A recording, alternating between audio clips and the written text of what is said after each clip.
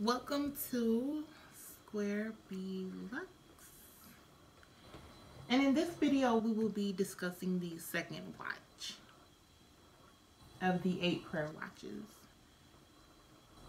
During this watch, intercessors are able to impact the spiritual realm before the enemy gets ready to wreak havoc.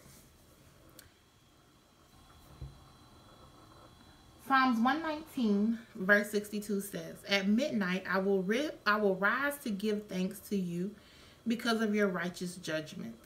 It was at the midnight hour that God struck down the firstborn of Egypt, which resulted in his people being released from captivity and set free to worship him. This watch is a time when God deals with the enemies that are trying to keep us from entering into his perfect plans for our lives.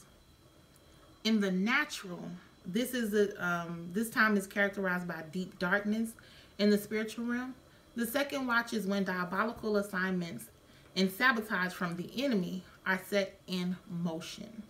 This is why it is important for intercessors at this watch to pray for God's protection over their families, cities, nations. Let God arise and his enemies be scattered.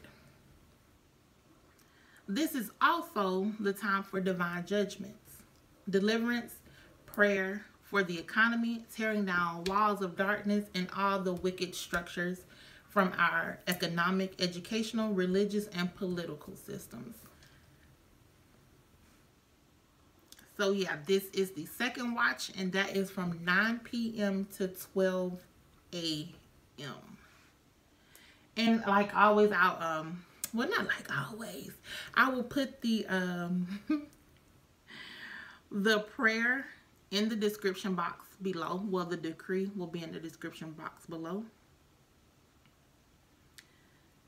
And it's also good to pray aloud Psalms 59 and Psalms 68 verse 1 through 4.